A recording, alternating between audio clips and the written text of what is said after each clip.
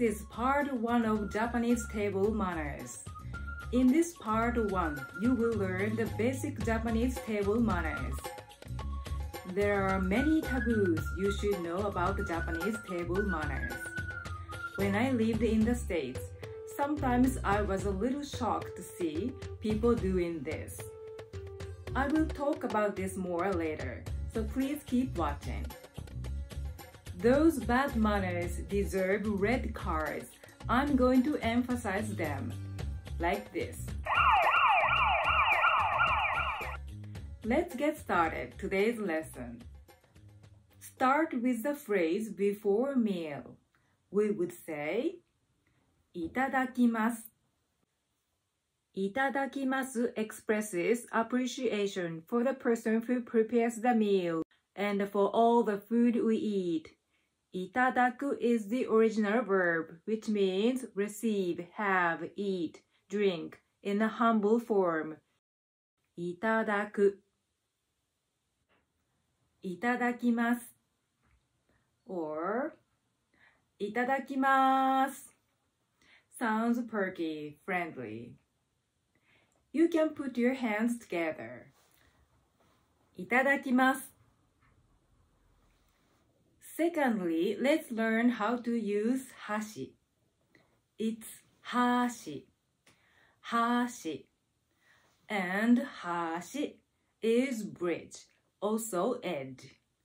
Hashi, Hashi, Hashi, Hashi. Disposable chopsticks called waribashi is often used at Japanese restaurants. Waru means divide, split. Waru, waribashi. This is a common way to split them. The proper way is hold them horizontally and fix the lower part and break them apart. Sometimes there are splinters after break them, but don't do this. Remove them with your fingers. Now I will show you how to use Hashi in an easy way. Hold the part slightly to the right of the center with your right hand, like the way when you hold a pen. And slide Hashi to the base of the thumb and index finger, and slide middle finger in between them.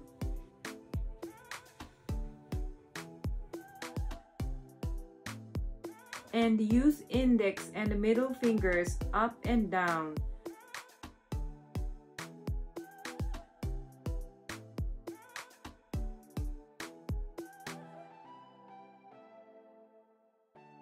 Let's do it again.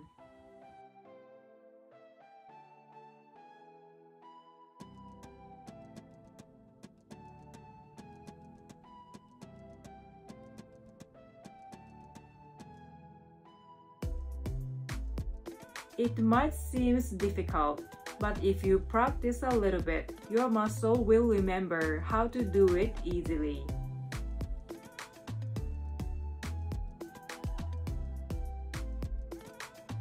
The proper rule for Hashi is they must be rested on Hashioki, chopstick rest, when you don't use them.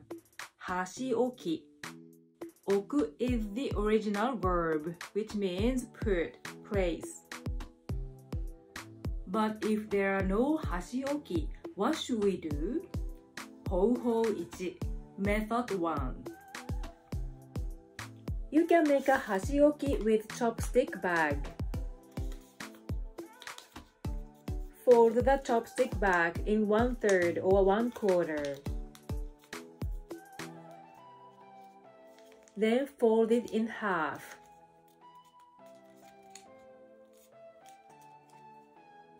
Any style will be okay, but I think this is the easiest one. Houhou 2, Method 2. If the meal is served on a tray, you can place them on the left edge so that the tip of the chopsticks comes out of the tray. Ho-ho-san, Method 3. If small plates are served, you can put them on the edge of the plate. But this way is considered a bad manner, which called watashibashi. This brings us to the next chapter. 12 taboos you shouldn't do with your hashi.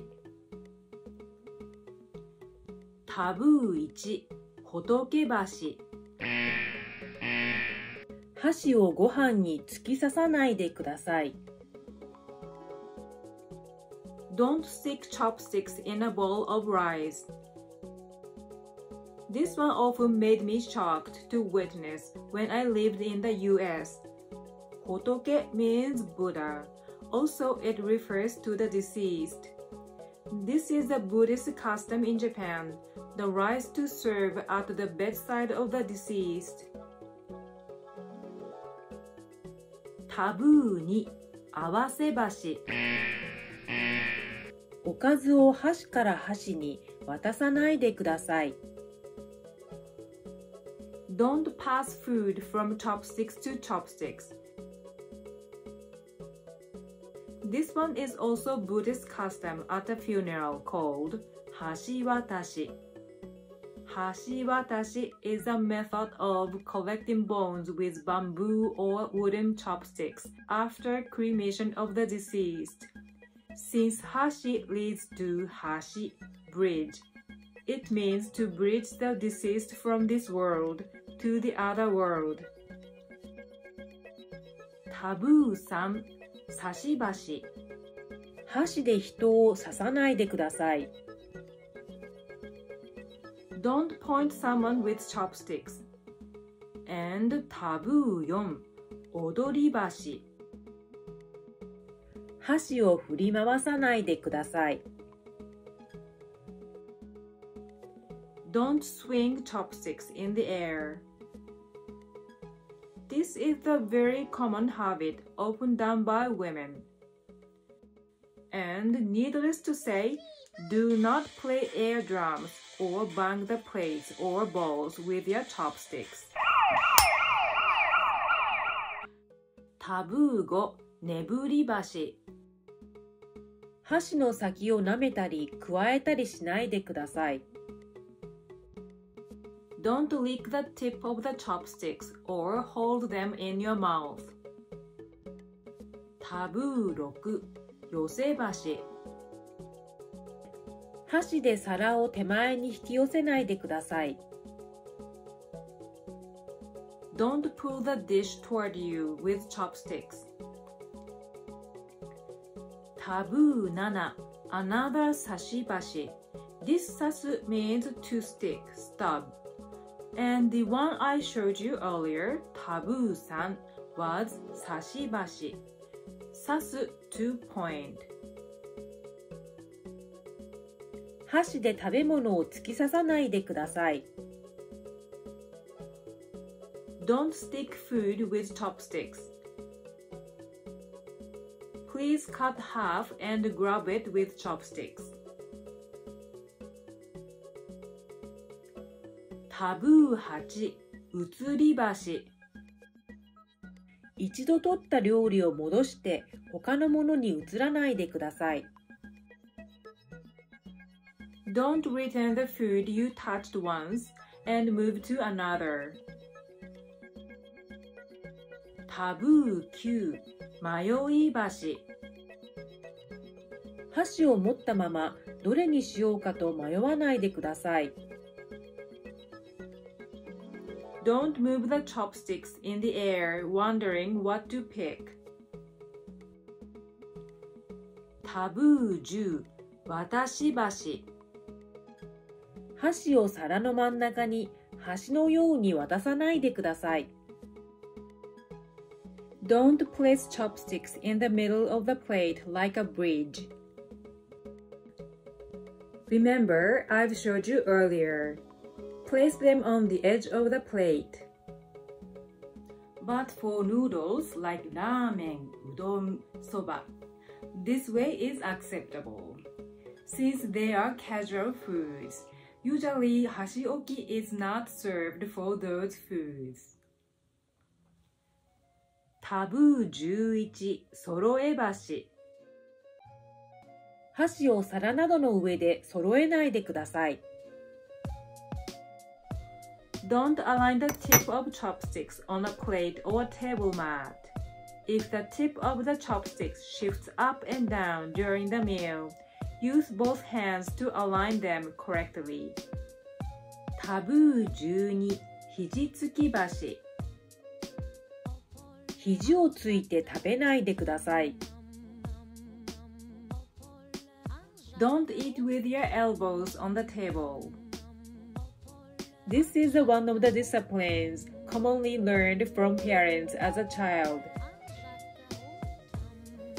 Let's move on to the next. Most of the foreign dishes are eaten with plates on the table. With exceptions, it is taboo to lift them. On the other hand, Japanese food is allowed to eat while holding a small bowl or dish. When picking up the bowl, do not grab it like this, which called washizukami. Washi is eagle. Tsukamu means grab, catch, hold. Or put your finger in the bowl.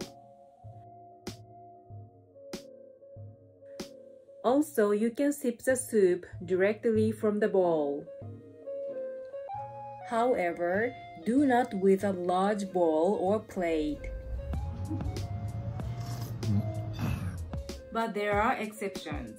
For soup noodles and rice bowl, you can eat while holding them. Also, you may sip the soup directly from the bowl. Lastly, let's learn the phrase after the meal. We would say, ごちそうさまでした. ごちそう means feast, treat. ごちそう. ごちそうさま is a phrase to express appreciation, the same way we learned in the beginning of the lesson, いただきます, before the meal, for the person who prepares the meal and for all the food we eat. ごちそうさま is the casual way. ごちそうさま or ごちそうさま sounds perky, friendly. ごちそうさまでした is the proper way. In general, ごちそうさまでした is more common. ごちそうさまでした or ごちそうさまでした perky, friendly. You can also put your hands together. ごちそうさまでした. This lesson will continue to the part 2, where I will show you the formal Japanese table manners with Kaiseki cuisine. Kaiseki is the traditional Japanese multi-course meal.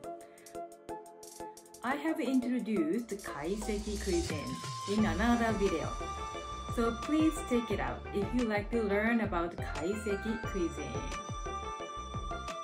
The link to the part 2, the formal Japanese table manners, will be appeared here once it's available, so please stay tuned.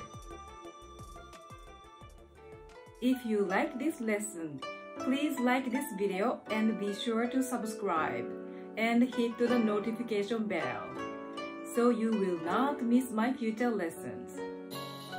Thank you for watching on Japanese Conversation with Terumi. それでは失礼します。